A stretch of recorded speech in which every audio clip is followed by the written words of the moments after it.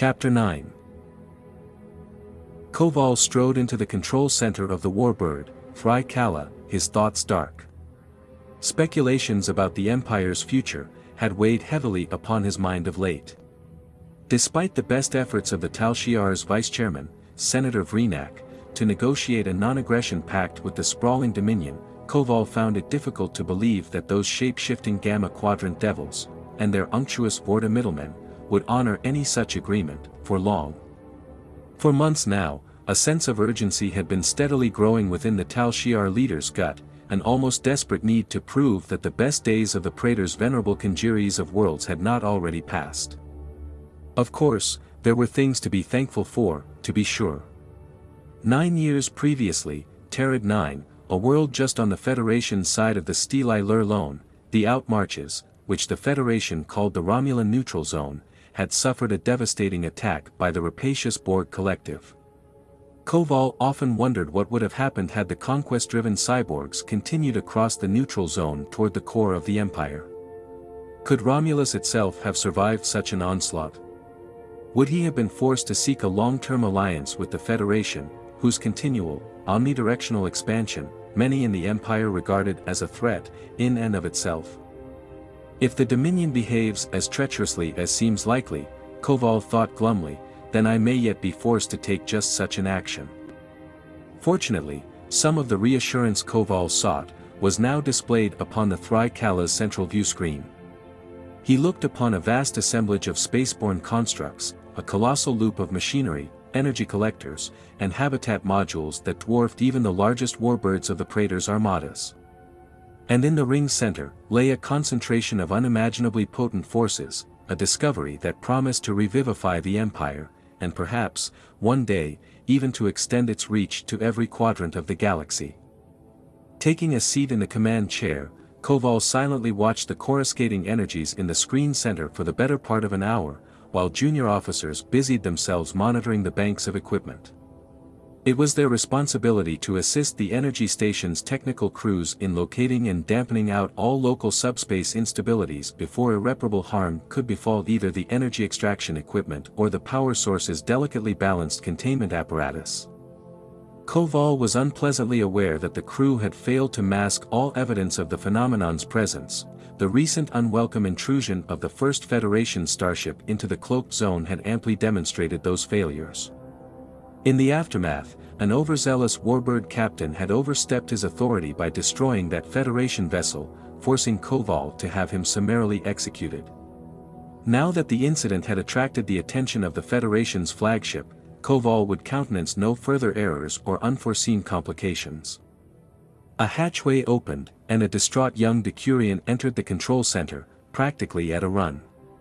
"Chairman Koval," he said breathlessly. "We've just received a stealth signal from the Kairosan orbital comm tether. There has been an incident on the planet." Koval sighed. Why were so many junior officers averse to speaking plainly these days? Specificity and brevity are among the cardinal virtues, Tukal. Let me have both. The younger man paused for a moment, composing his thoughts before continuing. Somehow, the Starfleet detainees have escaped from the base on Kiaros 4. They've taken one of our small scout vessels off-planet. Koval suppressed any outward show of surprise or anger, but he felt them both nonetheless. He quickly reassured himself, even though the Federation now surely knows of the covert Romulan presence on Kiaros 4, they still have virtually no chance of correctly assessing the Empire's larger agenda. By the time they do that, it will be far, far too late. "What is the status of our people there?" Koval said evenly. "The Starfleet prisoners evidently overpowered 3 of our technicians, Chairman, and forced them off the scout ship before using it to make their escape. The technicians were fortunate not to have been taken hostage." Koval shook his head. "Not at all. There probably wasn't enough room on the scout ship to take anyone else aboard. What is the status of the rest of our personnel on the base?" "There were no casualties, Chairman." "Fortunate. Even with a memory scanner, I cannot debrief the dead. The rebel base is compromised, Decurion. Evacuate it at once." Instruct all personnel to withdraw to the secondary compound. Yes, Chairman. As soon as the evacuation is complete, you will purge the facility. It will be done, sir. The Decurion saluted, touching his clenched fist to his chest. He turned swiftly and was gone. Koval smiled to himself. Any scan of the base's remains would reveal the blast signatures of Starfleet quantum torpedoes, armaments that the Tal Shiar had acquired through third parties and then hidden beneath the Army of Light complex during its construction long ago. Thus, the Kairosan electorate would have even further proof of Federation perfidy before voting on the question of Federation membership, just 2 short days from now. By that time, Koval expected to have concluded his business with Commander Zweller as well. Zweller had aided the Kairosan rebels to sway the election in favor of Romulus, just as he had promised to do. And despite Zweller's subsequent falling out with Grellan, a deal was still a deal. Spies had to be especially circumspect about honoring their under-the-table agreements. Or at least they had to appear to be. To do any less was simply bad business, and could invite unpredictable responses from one's adversaries. Now that Zweller had escaped from the rebels, Koval fully expected to give the commander his just due, a list of Romulan agents working on Federation worlds. A list of probably compromised intelligence officers who would shortly find themselves purged, their families vanished, their lands and properties confiscated. Section 31 would almost certainly execute the spy purge themselves, thereby saving Koval and his bureau a great deal of trouble and expense. Quietly lauding himself for his own cleverness, Koval allowed his lips to torque into an, almost, perceptible smile.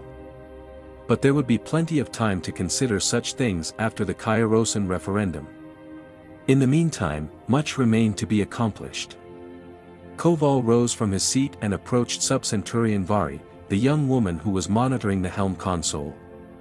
Though her collar did not bear the Bureau's insignia, she was, nevertheless, one of his most prized Tal Shiar staff officers, one of the many sets of clandestine eyes and ears he had positioned throughout the Praetor's fleet.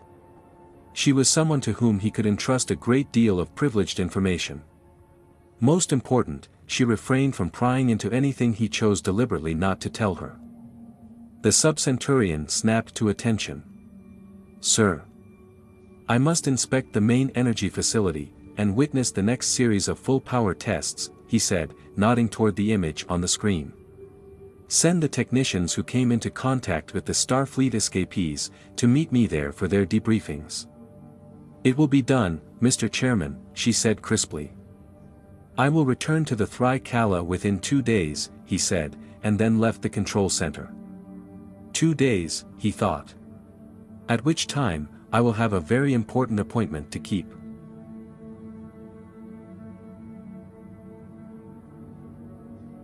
End of chapter. Editor's note. In the event that this book has been posted at another location, please note that this audiobook was created by YouTube channel, YJK Audiobooks. Please visit our YouTube channel for other exciting stories. Also, if you are enjoying this audiobook, please consider supporting the expense of our projects through our Patreon page. Those who do so have access to exclusive book series, are able to download the MP3 files for all books we create, and also have early access to our normal YouTube releases. For more details please visit patreon.com/YJK Audiobooks. The link is also available in the video description below. Thank you for listening, and now, back to the story.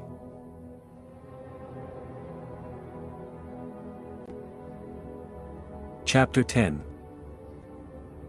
As soon as the Romulan scout ship touched down in the Enterprise's shuttle bay, Crusher had the still slumbering Grellan, and the surviving Slayton crew members, including Corey Zweller, beamed directly to sickbay, where Dr. Anthony and Nurse Ogawa had been instructed to await their arrival.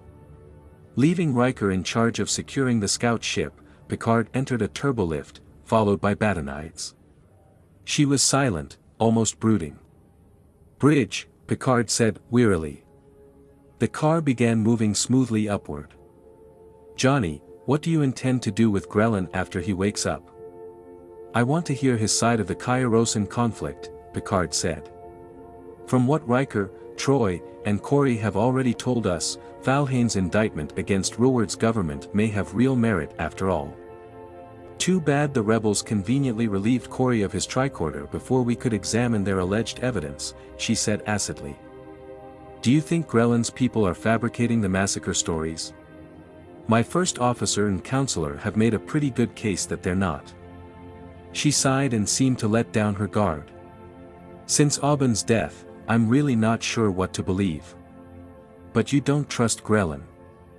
In my field, trust has to be earned. And I have trouble trusting people who've just tried to kill me. Picard nodded. I understand that. And I also understand that they're desperate people. No doubt. But it still strikes me as strange that Grellan confiscated the evidence that might have convinced us that he's in the right and Ruward's in the wrong. Picard felt the car change direction. Now it was moving horizontally toward the center of the ship. It's like you said, Marta. Trust has to be earned, and we have yet to earn Grellan's. He sees us as in league with his sworn enemies. And from his own people's point of view, we've just taken him hostage. Then we've got to send him back to Kiaros 4 as soon as possible, she said. The turbolift shifted again, resuming its upward motion. The longer he's with us, the more tensions will escalate on Kiaros 4.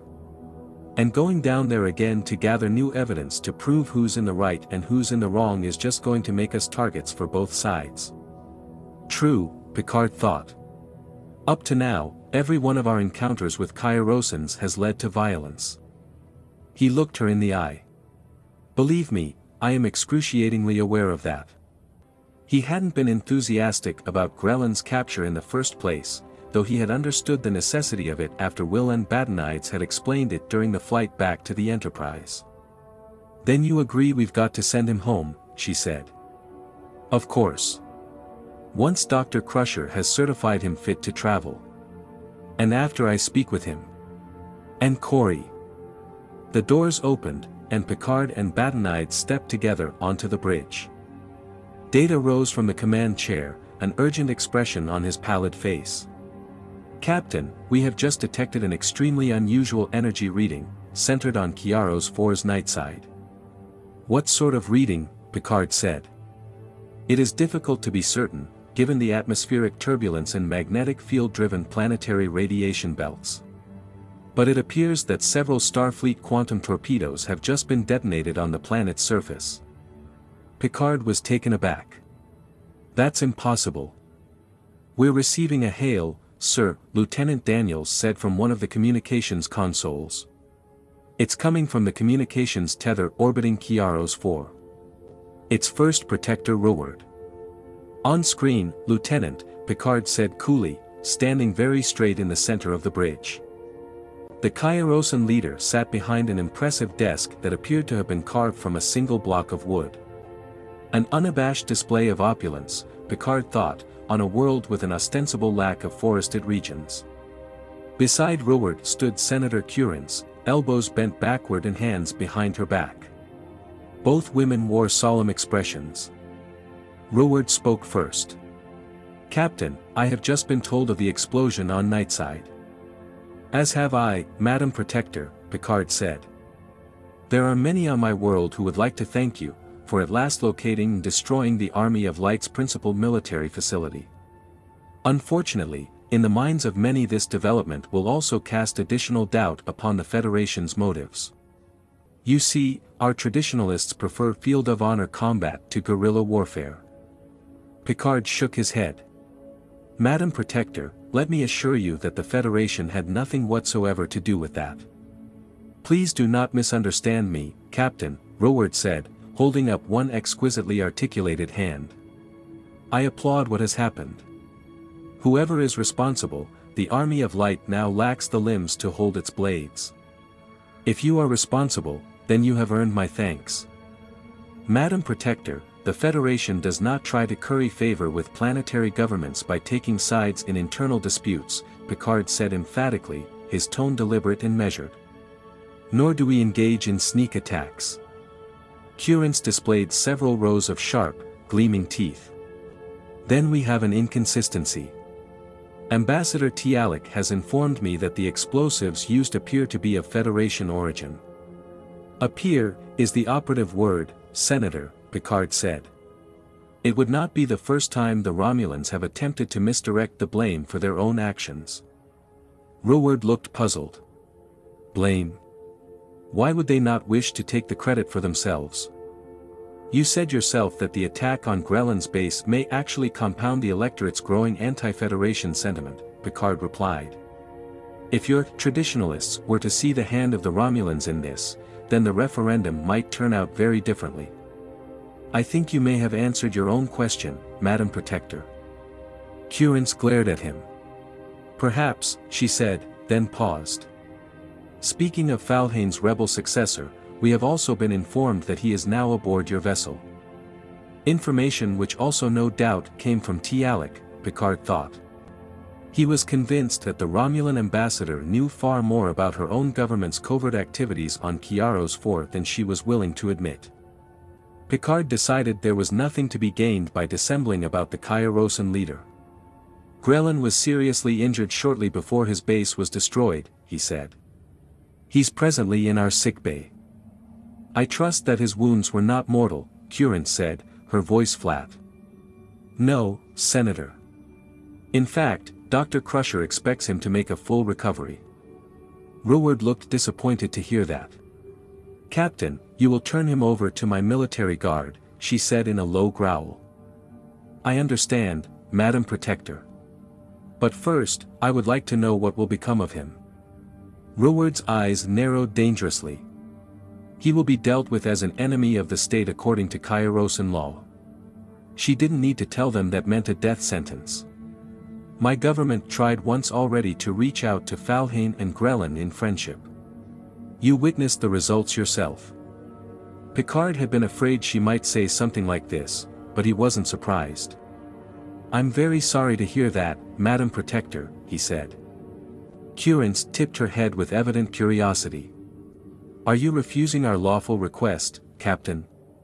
Surely, that would not be consistent with the vaunted neutrality of your Federation. Let me assure you both, I have no intention of flouting your laws. However, my chief medical officer has yet to certify Grellan as ready to travel. Romulan nodded, a disconcerting smile on her face. Your physician is wise, Captain. No one should be consigned to the flames while infirm. Death must be faced with strength. But please make no mistake, Captain, Currents said. The vote will go badly for you. And if you try to take Grellan with you when you withdraw from our world, a great deal more will go badly for you. At a gesture from Romulan, the two Kairosans vanished from the screen. An orbital vista of their storm-tossed homeworld replaced their images. Badanides broke the silence that had fallen over the bridge. You know I can't let you keep Grellan aboard the Enterprise in defiance of the Kairosan government. The referendum is still 2 days away, Admiral. I have at least that long before it comes to that. But in the meantime, I can't simply hand him over to someone who feels entitled to summarily execute him. And what about after the referendum? If the Kairosans throw us out, you won't have the legal authority to make that decision. Picard was bitterly aware of that fact, but it changed nothing in his mind. You have the con, Mr. Data, he said, and then stalked back into the turbolift, Badanides following close behind.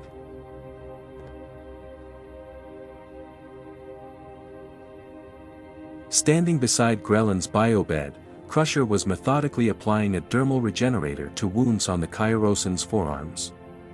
The burns began to vanish, almost immediately. Picard glanced at the biobed readouts. To his untrained eye, the Kairosan's vital signs appeared strong. A quartet of alert security personnel stood behind Crusher, watching vigilantly as she worked. Ensign Lynch, the head of the security detail, stared wide-eyed at the Kairosan, obviously impressed. He must mass 1/4 of a ton, Lynch said incredulously. What I wouldn't give to see him in action. Badanides scowled. Ensign, you'd better pray that you never have to tangle with anything that big or mean, outside of your daydreams. Lynch reddened slightly, as though chastised. But he did not avert his gaze from the slumbering Kairosan. Picard glanced to the other side of the sickbay, where Dr. Anthony, Dr. Gomp, Nurse Ogawa, and a pair of orderlies were tending to the various bumps and bruises suffered by Counselor Troy, Lieutenant Hawk, and several members of the Slayton crew, none of whom appeared to be grievously injured. Liz Curlin, the Slayton xenoanthropologist, still had a livid bruise across her forehead. Chief Engineer Hearn took a tentative step on a newly repaired knee. Picard noticed that Zweller was conspicuously absent, as was Riker. Picard tapped his comm badge. Computer, locate Commander Corton Zweller. Commander Corton Zweller is in the main shuttle bay, the computer responded. During the flight back to the Enterprise, Riker had mentioned Zweller's propensity for cloak and dagger behavior. For a split second, he feared that Corey might be trying to flee the ship. Computer, is anyone with Commander Zweller? Commander Zweller is with Commander Riker and Lieutenant Commander LaForge. Badenides approached Picard and spoke quietly. At least we know he's staying put. I think we ought to go to the shuttle bay and ask him for some details about what he saw down on Kiaros 4. I quite agree, Picard said quietly. Then we can return to the problem of whether we can repatriate a guest whose government wants to murder him. He nodded toward Grelin. Suddenly, the Kairosan began to move, as though roused by the captain's words. His crystalline eyes fluttered open, darted quickly about the room, and locked with Picard's. One of his large, bronzed hands reached upward toward Crusher, who backed away as Lynch and the other security officers drew their phasers. The force field restraints crackled against Grelin's biceps and thighs, forcing him back against the table. He struggled again, this time throwing his body into the force field. Through it all, his gaze never wavered from Picard's. He's going to kill himself if he keeps that up, Crusher said. Moving with a dancer's quickness, she emptied a hypospray into one of the Kairosan's tree-like calves. As he began slipping back into unconsciousness, Grelin whispered 3 clearly articulated syllables. From the shocked expressions on the other faces in the room, Picard knew instantly that he had heard the Kairosan correctly, and that Badenides and Crusher had as well. No one else spoke for a long moment. Finally, Badenides broke the silence. Well, that certainly complicates things, Jean-Luc. Picard nodded gently. It changes everything.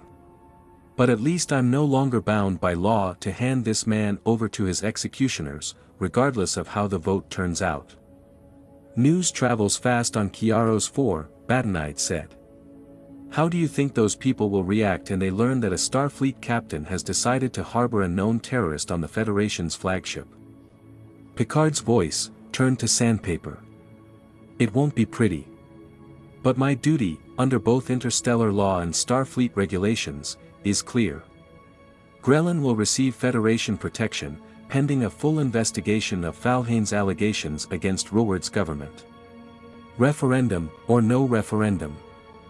His options were sharply limited, the moment the rebel leader had uttered a single word, the first he had spoken since coming aboard. Asylum.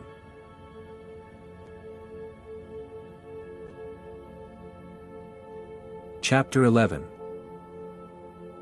Picard and Badenides entered the main shuttle bay, which currently held a pair of Type 9 personnel shuttlecraft in the flight deck, though neither was powered up at the moment. No other officers were present on the deck, which was as Picard had expected. At Badenides' request, he had ordered the shuttle bay cleared. Apart from the 2 shuttles, the cavernous hangar was seemingly empty. Their footfalls reverberated loudly across the deck. The Romulan scout ship was nowhere to be seen, which was also as Picard expected. It was cloaked, also at the Admiral's request. Picard deplored having to take these sorts of precautions, but he understood their occasional necessity. During the trip back to the Enterprise, Badenides had made it clear to Commander Roger that his officers weren't to speak to anyone about the scout ship. Given the fragile complexities of Kairosan geopolitics, Picard thought her mandate for discretion was probably the wisest course. And despite his reticence about illegally operating a cloaking device, Picard nevertheless thought it prudent to give the Romulan vessel as low a profile as possible while it was aboard the Enterprise. Picard tapped his comm badge. Number 1, 2 to beam aboard the scout ship. Acknowledged, Captain, came the reply. A moment later, Picard and Badenides stood in the small Romulan engine room, where Data, LaForge, and Zweller labored over a partially disassembled computer core.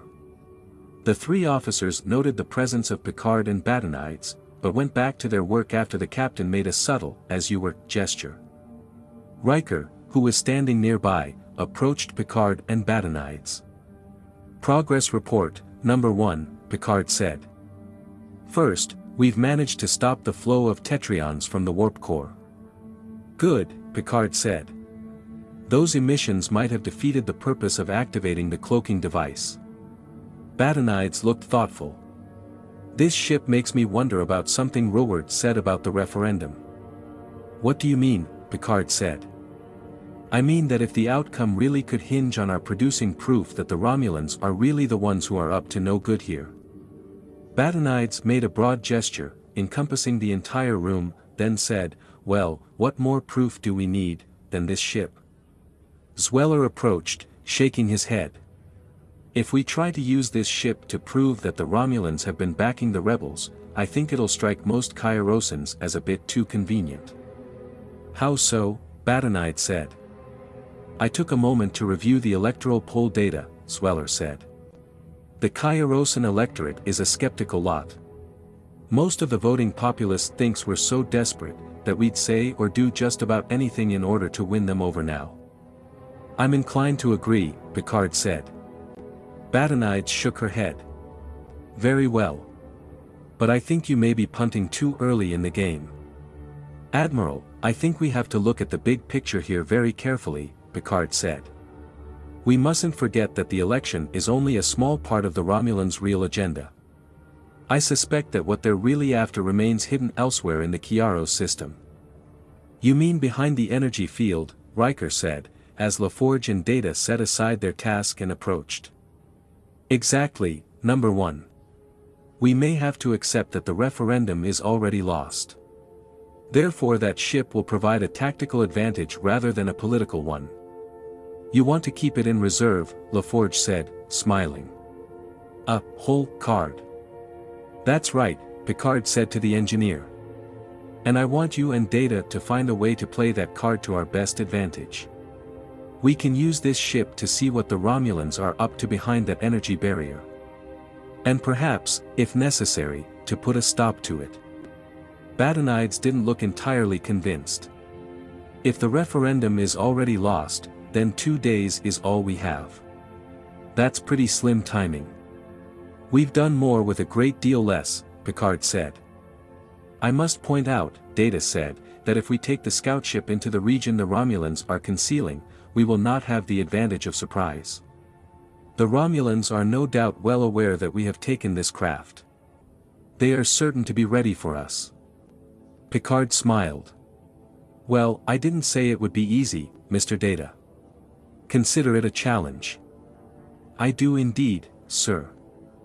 We'll get right on it, Captain, LaForge said. We can also modify another probe to look inside the energy screen, to get a better handle on what the scout ship's got in store for it. Picard nodded his approval. Make it so. Geordi and Data excused themselves and returned to their work. Zweller remained behind, looking intrigued. I'd like to know more about this energy field you keep referring to, Johnny, he said to Picard. Picard studied his old Academy friend's eager expression. Ordinarily, his impulse would have been to tell him everything he knew. But during the flight back to the Enterprise, he had seen how Zweller's own colleagues had distrusted him.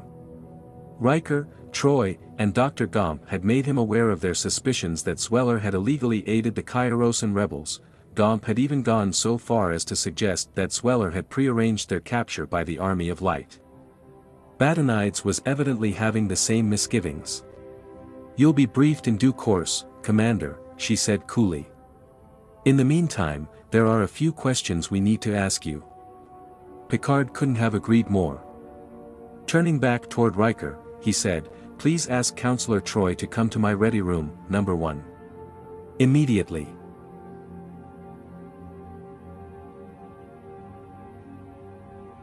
"What the hell kind of reunion is this anyway, Johnny?" Sweller said, looking surprised. "What exactly is going on here?" "That's something I'd like to know as well." Picard spread his hands across the ready room desk and settled back in his chair. Badenides and Troi sat on the sofa, on the other side of the small room. Both women were looking intently at Sweller, who stood with his arms at his sides, fists clenched. "Your shipmates have leveled some very serious charges at you, Corey," Badenide said. "Is this an interrogation, Marta?" Sweller said angrily. Picard sighed. He would have thought that 40-plus years of starship duty might have mellowed his old friend's youthful hot-headedness. "No one is interrogating you, Corey," Badenide said, leaving an unspoken but obvious yet hanging in the air. "Nevertheless," Picard said, "these charges are serious, and must be answered. And there's also the matter of your DNA having been found on the comm badges we recovered after the fight in Hagrate. The circumstantial evidence would suggest that it was you who removed those comm badges from Commander Riker and Counselor Troi after they were struck unconscious in the melee. I noticed that Kairosan disruptors can lock onto subspace signals," Sweller said, nodding. To Troi, he added, "Don't bother to thank me for saving your lives." Picard considered that for a moment. "If that's so, then you certainly have earned my thanks. But Counselor Troi and Commander Riker have both told me that Grellan granted you privileges that he denied to his other prisoners. So I still must ask you, did you supply arms or assistance to the Army of Light?" Sweller pointed at Troi. "Why don't you get the answer from your Betazoid? You obviously don't have any faith that I'm going to tell you the truth, or else you wouldn't have sicked a telepath on me." "I'm only half Betazoid, Mr. Sweller," Troi said calmly. "I can only pick up emotions, not specific thoughts." "And what is it you're picking up from me?" "I sense mainly that you are a master of evasion, as well as a skilled manipulator of people. And of the truth." "Come now, Counselor," Sweller said, his lips turning upward in an asymmetrical half-smile. "In my experience, that description could fit just about any frontline Starfleet officer who's managed to stay alive as long as I have. Present company accepted, of course." Picard bridled at Sweller's verbal jab, but said nothing. There was no point in allowing his old friend to provoke him into losing control of the conversation. Badenides also allowed the comment to pass unanswered. "Commander," Troi said, unflappably patient, "I've known ever since we were confined together that you've been concealing something significant. All I've ever sensed from you is a superficial emotional veneer, almost as though you were able to consciously block my empathic abilities." Sweller adopted a sincere expression that belied his words. "Now that would be a remarkable talent. On the other hand, I may just be an extremely shallow person. Maybe there's nothing underneath that emotional veneer, as you call it. Or perhaps it conceals hidden compartments," Picard thought. "Like a smuggler's cargo hold." Turning toward Picard, Troi said, "I don't think I'm going to be of any help to you here, Captain. Perhaps it would be better if I started interviewing the other Slayton survivors instead." "Very well," Picard said. "Make it so." As Troi got up to leave the ready room, Sweller spoke to her back.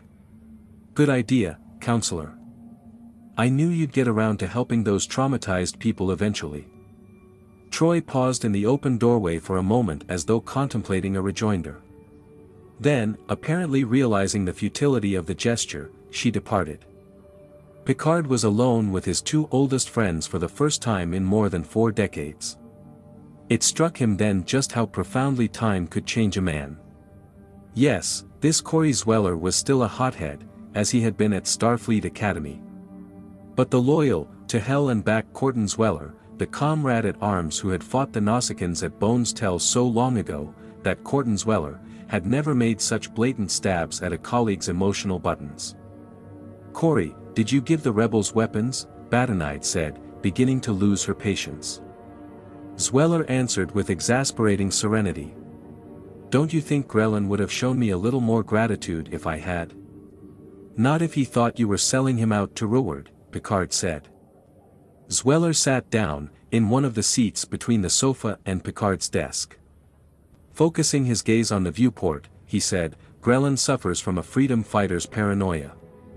When he caught me hacking into the rebel base's command systems, he naturally assumed the worst. And why were you doing that? Badenide said. I was a prisoner, just like my crewmates. And a prisoner's first duty is to escape. Badenide studied him with obvious skepticism. Some of your crewmates don't seem to believe that, Corey.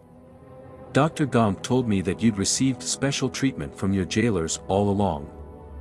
Must have been that vaunted mastery of manipulation the counselor says I excel in, Zweller said dismissively. Turning toward Picard, he said, Come on, Johnny, don't tell me you've never charmed your way into an adversary's good graces before turning the tables on him. Picard felt his own fund of patience beginning to run out. Not by violating my oath as a Starfleet officer. If I did bend a regulation or two, Zweller said, then you can rest assured that I did it in the service of a greater good. You mean the Army of Light's struggle against Reward's government, Badenide said. If you like, replied Zweller quietly, nodding slightly. Badenide scowled. I thought you said Grellan was an adversary. Sometimes it's hard to know exactly what that means, isn't it? Zweller said tartly. You won't find any angels on Kiaros 4, Marta. Everyone's hands get bloody in a civil war.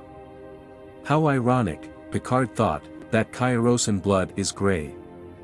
He decided to try a placating tone. Corey, please. You have to admit that you aren't being very forthcoming. You still haven't answered our primary question. For the sake of the friendship the three of us shared, I would have hoped that you'd. Zweller interrupted gently.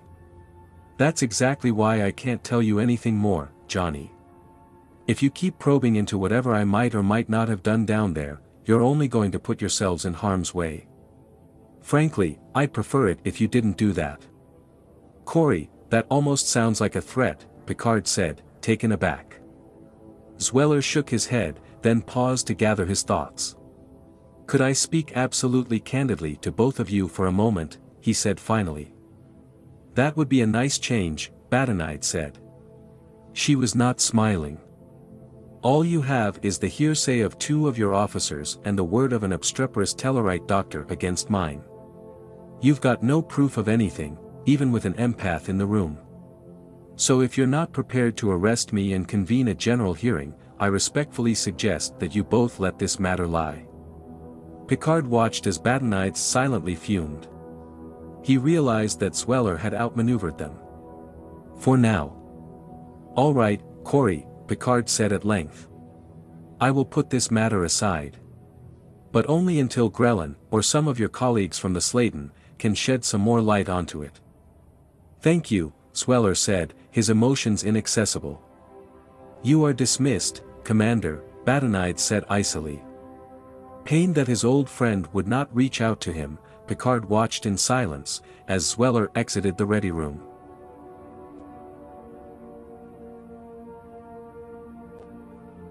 Feeling weary, Zweller entered the quarters Riker had issued him.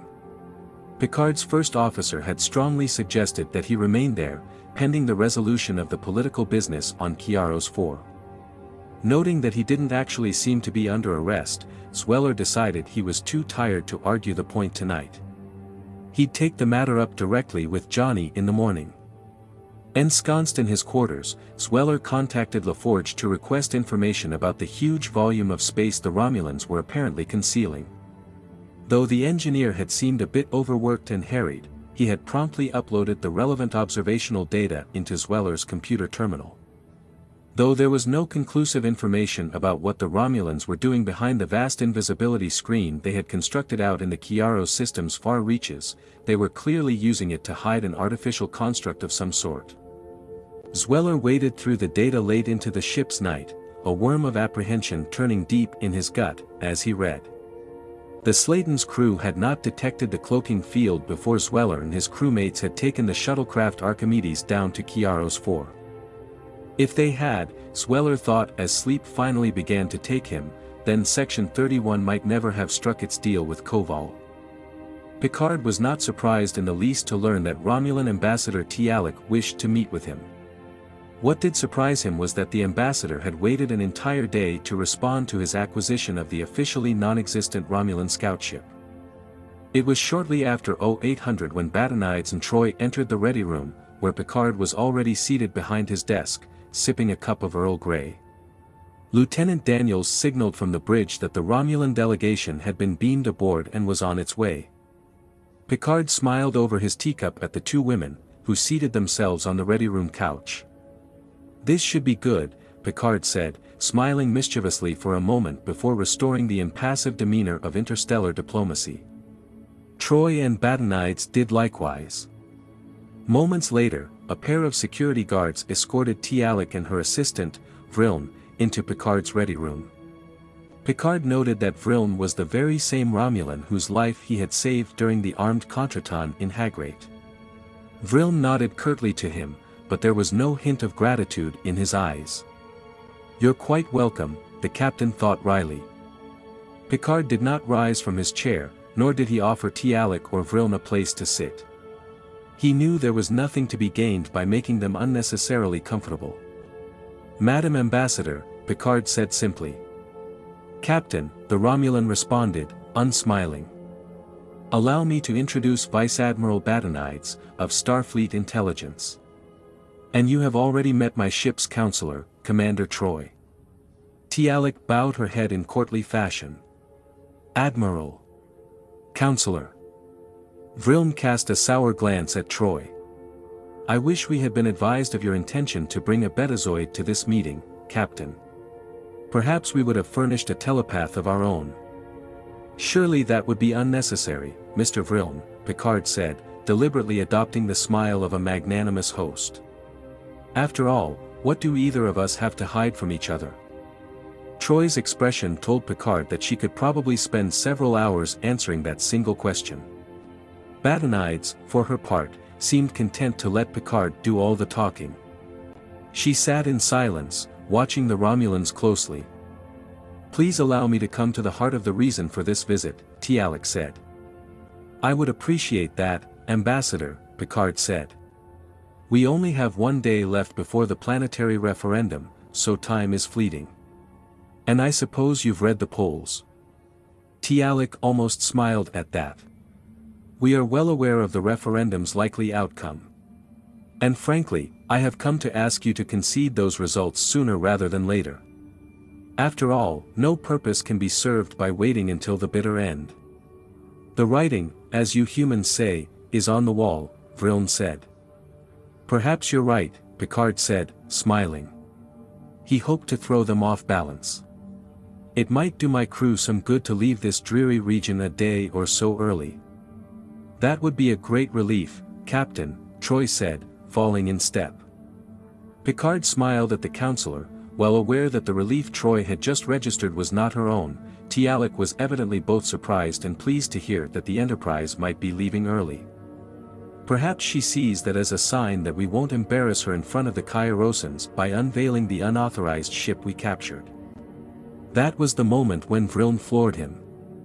"The Tal Shiar has informed us that you still have the scout ship you used to escape from the Army of Light's Nightside compound," the Romulan assistant said, in a matter-of-fact tone. Picard did his best to hide his surprise. "I'm sure I don't know what you mean." Tialek did not appear fazed in the least by her assistant's revelation. Picard supposed that their presentation had been well rehearsed for maximum emotional impact. "No, Captain," the ambassador said with a faint smile. "I don't suppose that you do. But I must tell you that I am delighted to hear you say it. I'm sure if we were to discover any unauthorized Romulan vessels on Kiaros 4, Picard deadpanned, it would greatly complicate your mission here." "Indeed it would," Tialek said. Picard put on his most solicitous expression. "And it would probably place you, personally, in an extremely awkward position. It would force the ambassador to protest the actions of her own government, Captain, Vrilln said haughtily. Tialek began to look ever so slightly uncomfortable. In the event of any such discovery, Captain, I would likely have no choice other than to resign my post. As a fellow diplomat, I'm sure you can understand that I cannot be a party to a treaty violation, either official or otherwise. Picard smiled broadly. Madam Ambassador, as a fellow diplomat, I wouldn't dream of placing you in that position. I'm delighted that we understand each other so well, Captain, Tialek said, bowing her head fractionally. And with that, the Romulan diplomats said their short but polite farewells, then allowed the security officers to escort them out of the ready room. Well, Troy said. Now we know that they know we have the scout ship. Data was right, Batanide said. Whatever we decide to do with that ship, I suppose we can forget about having the element of surprise. I'd already accepted that as a given, Picard said, frowning. But if there's a way around that problem, Geordi and Data will find it. For some reason, our continued presence is making the Romulans very nervous, Troy ventured. Batanides nodded. It can only have to do with whatever the Romulans are hiding behind their cloaking field. Picard rose from behind his desk and walked over to the viewport. The darkness outside was punctuated by thousands of distant pinpoints of light. For a long moment, he silently contemplated the loss of 3 wide, nominally empty sectors of space, to the Romulans. He found the notion unacceptable. He suddenly couldn't stomach the thought of losing anything to such Machiavellian schemers. I quite agree, Picard said with determination. This has all gone on long enough. One way or another, we're going to find out what's behind that cloak.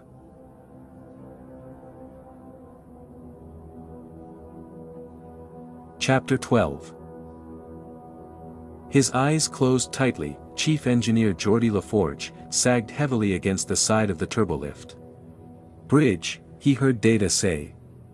Geordi opened his eyes, as the car began moving. The android was staring at him, concern evident in his golden eyes. Eyes as artificial as mine, LaForge thought. It struck him as ironic that he could observe his friend's efforts to become human, only by means of a synthetic sensory apparatus.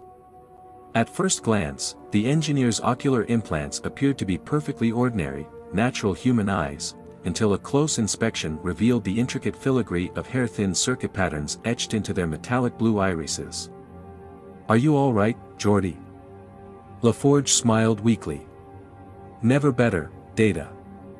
I have noticed that, among humans, even the closest of friends will, on occasion, deliberately prevaricate to one another, Data said evenly. I believe that your response constitutes what Commander Riker would almost certainly describe as a whopper.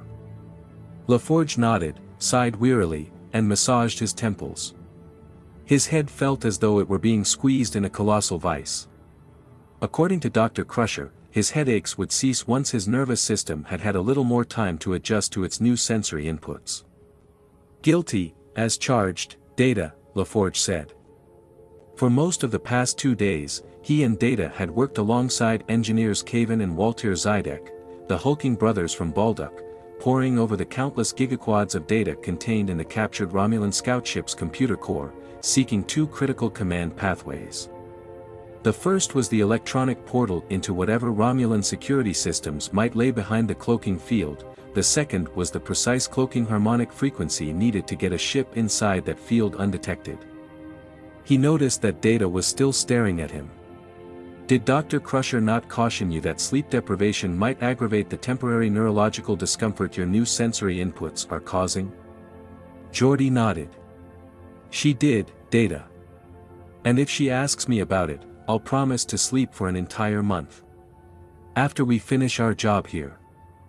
As the turbolift sped forward and upward toward the bridge, Geordi considered the ramifications of the problems he and Data had just spent nearly 36 continuous hours trying to solve. Tracking down the correct lines of Romulan code among the quadrillions of irrelevant commands had been no simple undertaking, Data's prodigious computational power notwithstanding. The solution had remained stubbornly elusive for the first day, despite the endless specialized recursive search programs he and Data had devised for the purpose. Geordi's first hurdle had been overcoming his astonishment over the tremendous storage capacity of the Romulan scout ship's computer core, and the extraordinarily complex information that filled it to overflowing. Such inelegant, convoluted programming techniques made no sense from an engineering perspective, and he had said as much to Corton Zweller during the commander's brief visit to the shuttle bay. "Maybe you should stop thinking like an engineer," Zweller had said, chuckling as though LaForge's comment had been unbelievably naive. "Instead, why not try looking at it from the perspective of a Romulan Tal Shiar operative?" The very mention of the Tal Shiar made Geordi's skin crawl. He remembered only too vividly how Romulan agents had manipulated him 6 years before, nearly turning him into an assassin. But Zweller's remark had also given Geordi renewed hope that somewhere in the Romulan vessel's electronic labyrinth lay a definitive, if subtly hidden, solution to his problem. And sure enough, a few hours after he had put aside his engineer's tendency to seek out the shortest, simplest solutions, the relevant pieces of code had revealed themselves. Geordi didn't notice that the turbolift had halted until its doors opened, interrupting his reverie. He and Data strode out onto the bridge, where the members of Alpha Watch were at their customary places. Commander Zweller and Admiral Badenides stood in the center of the bridge, their eyes upon the forward view screen, which displayed a featureless region of space. Their attentiveness told LaForge that there must be a great deal more on the screen than met the eye. "What exactly are we looking at?" he asked aloud. "The sensors have picked up several small subspace hiccups over the past few hours," Riker said. "And every one of these distortions has been localized within that region." "Behind the cloaking field," Zweller added. Picard regarded LaForge and Data. "Were you able to learn anything new from our first probe scans?" "No, sir," LaForge said. "Whatever's at the center of that effect is still invisible. But I believe I can get a second probe across the barrier intact, and bring in some clear images." "Make it so," Picard said, nodding. LaForge and Data immediately busied themselves at the engineering consoles. Data loaded the correct cloaking harmonic information into the probe's isolinear memory buffers while Geordi initiated the device's remote launching system. The Admiral shook her head, looking defeated. "I've really got to wonder how anything we might discover could possibly affect the Romulan takeover of the Geminus Gulf this late in the game." "We should have an answer for you momentarily, Admiral," Data said. "The probe is away. Let's just hope that the Romulans haven't changed their cloaking field frequencies," Zweller said. LaForge's breath caught in his throat. The notion that all of his hard work might have been for naught was simply too much to contemplate right now. "I do not believe that will be a problem," Data told Zweller. "The cloaked area is no doubt maintained by thousands, perhaps hundreds of thousands, of field generators. Adjusting the harmonics of the entire field would require making very precise changes to each component with utterly perfect synchronization. It is highly unlikely that the Romulans could accomplish this without momentarily lowering the cloaking field. So far, we have seen no evidence of this." LaForge started breathing again. "Thank you, Data. I needed that." Everyone's eyes were riveted to the screen's tactical display as the probe rapidly approached the cloaking field's invisible perimeter. And then vanished into its imperceptible interior. LaForge felt moistness on the back of his neck. Had this probe been silenced as easily as the last one? The moment of truth had arrived at last. "Any probe signals, Data?" he said. "Negative," the android replied. "Damn. The harmonics must have been wrong after all." "Correction," said Data. "I am now receiving narrowband subspace telemetry. I do not believe the Romulans will be able to intercept it." The engineer grinned broadly. "Bingo. Put it on the screen," Picard said. Lieutenant Hawk's fingers flew across his console in response. The image on the viewer abruptly changed, and LaForge heard sharp intakes of breath coming from points all over the bridge. A small, six-sided metallic shape, with a hole through its center, hung in the void, occupying the precise center of a spherically arranged network of even smaller orbiting platforms. Surrounding this was a second, and far larger, conglomeration of tiny pods of gleaming metal, an outer sphere composed of thousands of individual components, each separated from the next by several kilometers of empty space. Geordi had no doubt that this outermost layer made up the network of cloaking field generators, which had kept this gigantic assemblage hidden until now. "I want a better look at the object at the center," Picard said. "Maximum magnification, Mr. Hawk." The view changed again, and the artifact in question resolved itself into a complicated aggregation of asymmetrical spaceborne structures, clumped together in apparently slapdash fashion into an irregularly hexagonal torus. Geordi and Data exchanged surprised looks after seeing what lay at the object's open center. It raged at them from within an annular metal structure, which could not have measured more than a kilometer or two in diameter. There, in an extremely compact volume, blazed a primordial inferno, a barely constrained fury, so intense that it might have been the cosmic forge in which the universe itself had been made. "Mon Dieu," LaForge heard the captain say, apparently to no one in particular.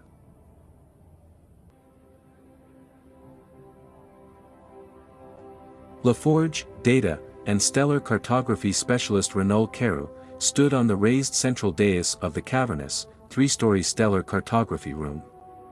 Captain Picard, and all of the senior officers stood beside the dais, along with Batanides, Sweller, Commander Roger, and Lieutenant Hawk.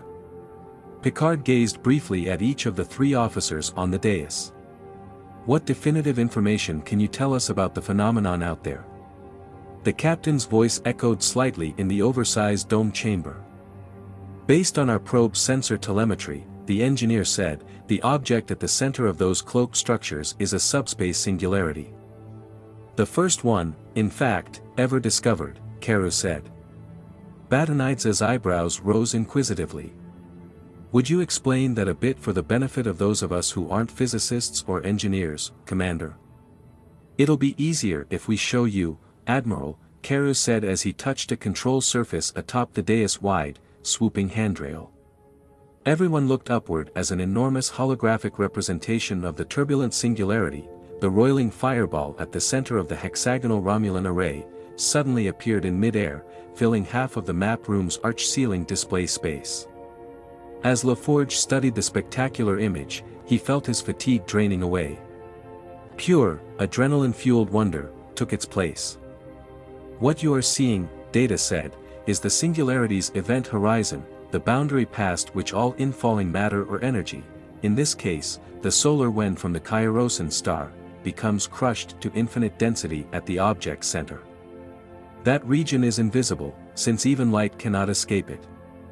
The turbulent band of exterior material which you can see is located on the event horizon's periphery, where the object's powerful gravitational field is accelerating it into various forms of lethal hard radiation, such as delta particles and Berthold rays." LaForge saw Hawk and Carew exchange a worried glance. "How can a network of cloaking devices contain radiation as powerful as that?" Hawk said. Carew shrugged, prompting LaForge to respond to Hawk's question. "It can't. The innermost sections of the Romulan facility seem to be doing that. The cloaking network's function is to keep the whole thing invisible and subspace silent, along with a large volume of the surrounding space. In fact," Data said, "the entire apparatus may have been here for decades. Sensor telemetry shows that it orbits the Kairosan star at a mean distance of about 800 million kilometers, about 650 million kilometers farther out, on average, than the orbit of Kiaros 4. Given the turbulent atmosphere on that planet, it is unlikely that the Kairosans ever would have discovered it on their own." "Strange," Batanide said blandly. "It looks like the event horizon of a typical, garden-variety black hole to me. Albeit a bit more spectacular." "It's very similar, Admiral, but there's one critical difference," LaForge said. "The object's singularity, that is, its point of infinite compression, lies in subspace instead of in normal space. For the moment, that's where most of its effects are confined. However, Data added, local spacetime curvature measurements show that the object's tremendous gravitational field has been steadily weakening the boundary between normal space and subspace, perhaps for billions of years. And now it finally has the potential to have serious effects on normal space, Carew added. Zweller shook his head in apparent disbelief. If this object has such a strong gravitational field, then why hasn't it affected the orbits of the planets in this system? Good point, said the engineer. My guess is that the object's gravitational influence is also largely confined to subspace, along with most of its radiation output. That still doesn't explain why no Federation ship ever detected it earlier, said Crusher. Say, from its subspace radio noise. The Singularity's subspace emissions occur at much higher frequencies than those most starfaring cultures use for communications, Data explained. Other normal space phenomena, such as Kiaros 4's atmosphere and magnetosphere, generate far more noticeable interference in the communications bands. The Romulans obviously stumbled upon the phenomenon first, Picard said. We've just come in a distant second. Or maybe third, Zweller said quietly. The Slayton got here before the Enterprise did. To LaForge's broadband visual receptors, the man looked ashen, as though something had just gone radically awry with his cardiovascular system. But other than Counselor Troy, who was also gifted with unusual perceptions, no one else seemed to notice Zweller's apparent change of mood. Nevertheless, all eyes were now on Zweller, who had lapsed into silence. It was Commander Roget who finally spoke up. A couple of months before the Slayton entered the Geminis Gulf, the Argus array picked up some unusual subspace distortion waves centered on this system. They were far too infrequent and intermittent to pin down to an exact epicenter. I am familiar with the Argus information, Data said with enthusiasm. It is possible that the Romulans must periodically release some of their excess subspace energy into normal space, energy that manifests itself as subspace distortions. That might explain those subspace hiccups we've been picking up over the past few hours, Riker said. And why the Romulan ambassador seemed so anxious for us to leave the area, Picard said. Perhaps she knew that her countrymen were likely to spill some of their excess subspace energy today, and didn't want us nearby asking questions about it. Roget shrugged. It's also possible that the Romulans simply can't control the Singularity as well as they think they can. There didn't seem to be any regular pattern to the distortions after all. And the Slayton couldn't detect them at all, at least, not before she was destroyed. You think that the Slayton encountered the phenomenon after your shuttlecraft left for Kiaros 4, Troy said. Roget nodded, his expression grim. And I also think that those Romulan bastards destroyed her for getting too close to their secret energy project. LaForge glanced once more at Zweller, noting that he was growing steadily paler in the infrared frequency band. The Romulans would certainly be highly motivated to keep this phenomenon under wraps until they've formally taken control of the Geminis Gulf, Picard said. And that motivation would seem to implicate them in the Slayton's destruction, Data said. They have found what may be the most powerful object ever discovered. As long as they can keep the bulk of the phenomenon's radiation and gravitational effects bottled in subspace, so to speak, they will have access to virtually unlimited quantities of energy. And to think that all these years Starfleet believed that the Geminis Gulf was nothing but an empty desert, Badenide said, evidently to no one. Interestingly, Data said, one of 20th century Earth's most desolate regions also held vast reserves of energy, in the form of petroleum. Wars over this substance were fought in the region known as the Middle East, where... Thank you, Data, Picard interrupted, his brow wrinkled with concern. But our primary concern is how to deal with the subspace singularity. First, I need to know if it poses any immediate danger, either to the Enterprise or to Kiaros 4. Data nodded. That is a distinct possibility, Captain, particularly if the inner containment facility were to suffer a catastrophic failure. The Singularity itself appears to generate the very power that the Romulans are using to contain it. However, the malfunction of a critical component of their power grid could allow a great deal of radiation to escape. Far more than either the Enterprise's shields or the planet's magnetic field could cope with. Or, LaForge added, a containment breach could allow a lot of gravitational energy to escape into normal space. A large enough graviton flux could create havoc in this system. Meaning what? Picard said. Kara coughed quietly before speaking. Meaning that Kiaros 4 could be thrown clear out into interstellar space. Or dropped straight into its sun. Or simply ripped to pieces. How could something that powerful have come into existence in the first place? Troy said. No one knows for certain, Data said as he executed an extraordinarily human-looking shrug. It is possible that only the primordial fireball from which all matter and energy originated could have created such a dense concentration of energy and mass. The Big Bang itself, Picard said, the awe in his voice unrestrained. Crusher fidgeted. This all sounds a little too huge to comprehend. What does all of this mean in practical terms? That's a fair question, Doctor, LaForge said. Theoretically, this subspace singularity has a gravitational potential millions of times more powerful than that of even the most massive black holes. We've known for a long time now that Romulan ships are powered by small artificial singularities. If the Romulans managed to harness this thing, it would yield trillions of times more energy than even their largest singularity-driven warp cores. Badanides whistled quietly, obviously impressed. Picard, too, seemed to grasp the implications immediately. Zweller stood in brooding silence, his hands clasped behind his back. With a power source like that at their disposal, Picard said somberly, the Romulans might be able to manage trans-warp drive, like the Borg. Their ships could venture from Romulus to Earth in moments.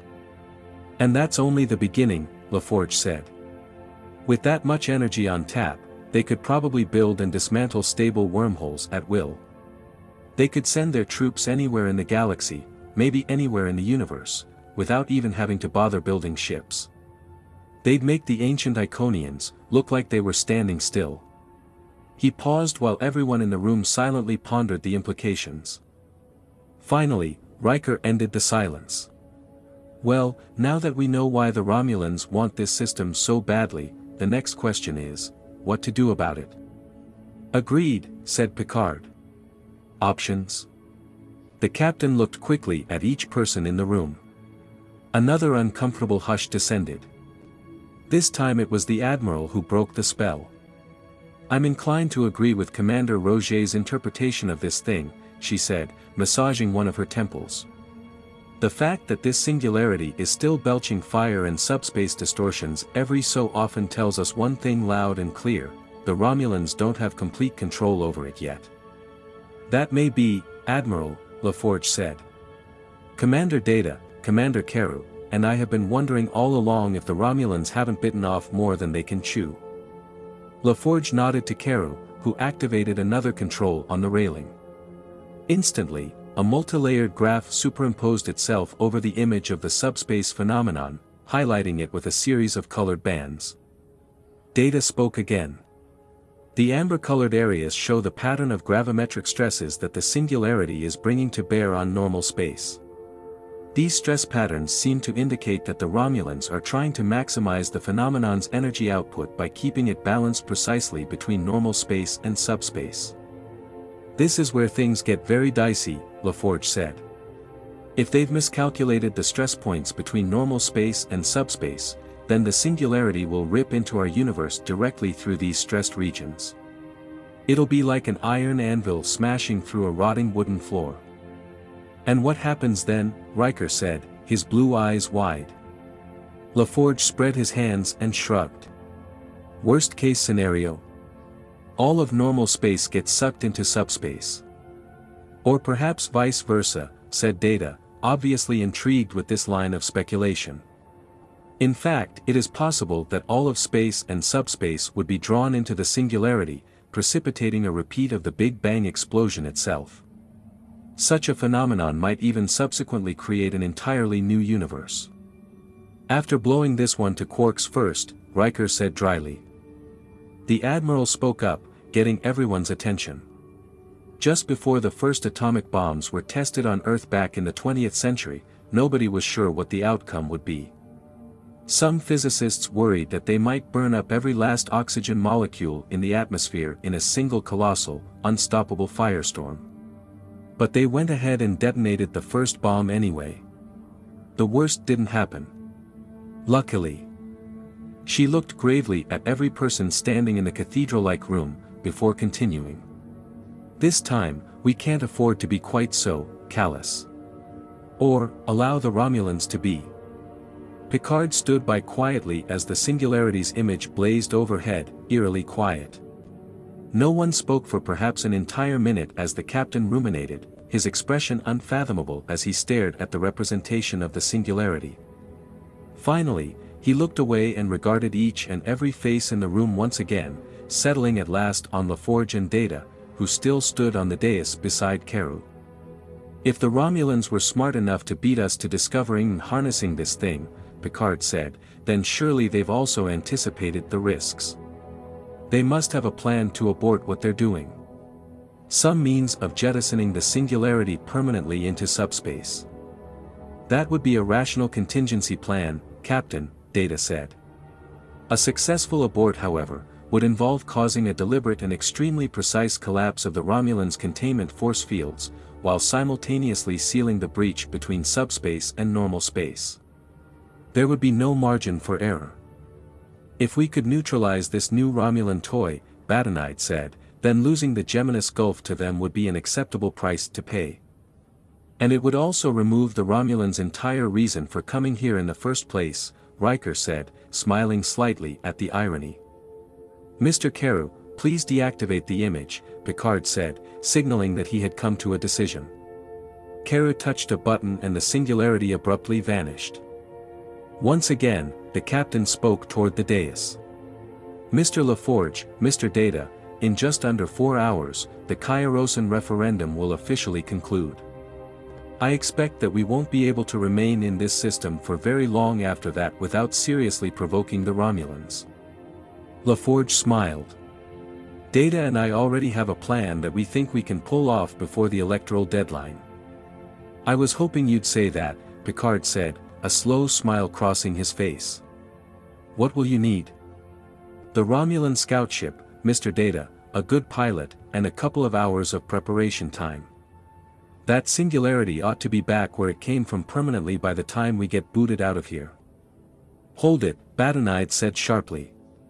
You can't be planning to fly that scout ship into the Lion's Den, Mr. LaForge. The Lion already has a pretty good idea that we're coming. Fortunately, Data said, the element of surprise will be entirely irrelevant to our plan. We will need only to stay within the cloaking field long enough to establish a link between the Romulan security network and my own neural nets. With a little luck, the scout ship will be halfway back to the Enterprise before the Romulans even know what hit them, LaForge said. Zweller was wearing a sour expression. So that's your solution. Destroy the most potent source of power ever discovered. I'm not thrilled about it, Commander, said the engineer. But it seems like a better idea than giving the Romulans a chance to use it against us. Why are you so sure your plan is going to work, Commander LaForge? Badenide said, sounding skeptical. The engineer placed an arm about Data's shoulders, momentarily surprising him. Because, Admiral, even the smartest Romulan can't think nearly as fast as the Enterprise's second officer. Data looked embarrassed. Why, thank you, Geordi. Picard smiled. Then make it so, Mr. LaForge, Mr. Data. Mr. Hawk, I'd like to have you aboard that scout ship as well. LaForge noticed a slight scowl forming on Carew's face, though the stellar cartographer said nothing. Hawk beamed, apparently not noticing Carew's reaction. Captain, I'd be happy to volunteer. I'm looking forward to having a go at that scout ship's cockpit. Picard dismissed his officers, and LaForge and Data were the first to leave the room, nearly at a run. With yet another inscrutable riddle before him, the engineer felt fairly abuzz with excitement. Sleep is overrated anyway, he thought, his agile mind already setting up several new equations as he entered the turbolift alongside his android friend. The knowledge that the Romulans were now poised to take over, or perhaps even annihilate, the universe settled uneasily in Corton Zweller's gut. Compared to the Singularity, Koval's list of Romulan spies now seemed impossibly trivial. Zweller now had to accept the bitter truth that he, and Section 31, had been duped. Taken in by a master deceiver, to be sure. But fooled nonetheless. He mulled these self-recriminations over as he watched Lieutenant Hawk and most of the other officers file out of stellar cartography. He wondered if Hawk had said anything to Picard or Badenides about their conversation on the scout ship, and which way Hawk's loyalties would ultimately lead him. Suddenly, Zweller noticed Counselor Troy's appraising stare. Hurriedly, he reinforced his mental shields. Had he allowed his regrets to compromise him? Troy spoke briefly, too softly for Zweller to overhear, to both Picard and Badenides. A moment later, the captain approached Zweller, regarding him with a taut expression. "Please wait for us in the aft observation lounge, Commander. I think there's still some unfinished business left over from our previous conversation." Zweller's pulse thundered in his ears as he left the chamber, alone.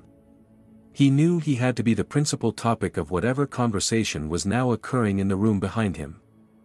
He closed his eyes for a moment, and the flames of the Singularity blazed behind his eyelids. What a waste, he thought, to banish such a useful thing forever, into subspace. There has to be a better alternative.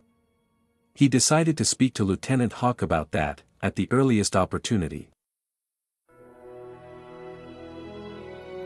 End of Part 6.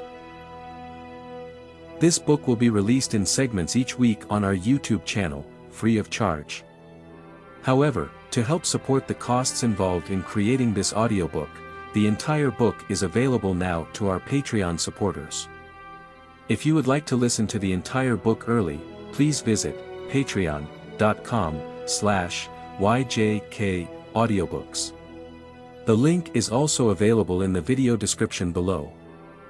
Thank you for listening, and may you live long and prosper.